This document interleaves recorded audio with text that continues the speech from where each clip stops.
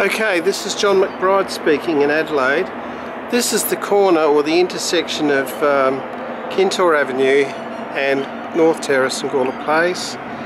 I just thought I'd quickly show you the spot where I got my dog some years ago, many years ago. See that Telstra air box there, telephone box? Well, once upon a time, as I said many years ago, a young girl came along here, young lady, and she had a dog on a string, and it was like a stray dog. She'd found it down at the Adelaide railway station, and while I'm talking I'll just sort of pan around a bit. She found it down at the Adelaide railway station, and she was trying to give it to me. I was reluctant to take the dog. I said, no, look, truly, my dad won't let me keep that dog, no way. So anyway, she sort of pushed on, oh please, please take the dog. And I did have a Cadbury's Fruit and Nut Chocolate, that's right, family block.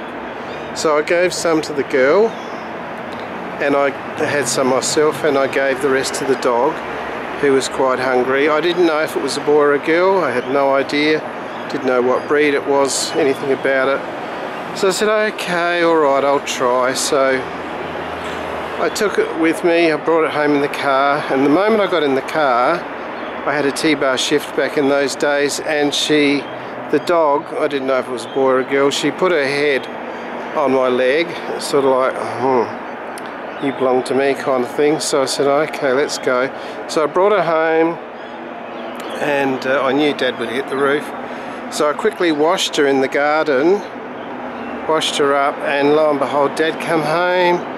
He was like really angry. Oh, get rid of the dog, get rid of the dog. And I said, yeah, okay Dad, yeah, whatever you say. So with that I thought, oh well, dog's got to go, sadly. But after a few days, she was in the garden on the back lawn, and I noticed through the back kitchen window Dad was talking to the dog, and he was feeding her and patting her. So after that, it was easy. I knew I wouldn't have to get rid of the dog. So here it is on a glorious, it's not a summer's day, but it's like a summer's day.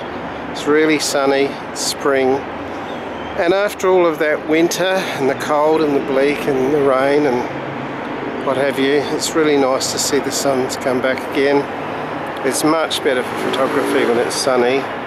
So this is the place, as I said, where I got my Samoyed. I called her Husker, and we found out years later that she had escaped from a boarding kennel up in the Adelaide Hills, and her name was Princess Creda Natasha of Kobe. I found out about 2 years later, and yeah, she was white, she was a purebred Samoyed.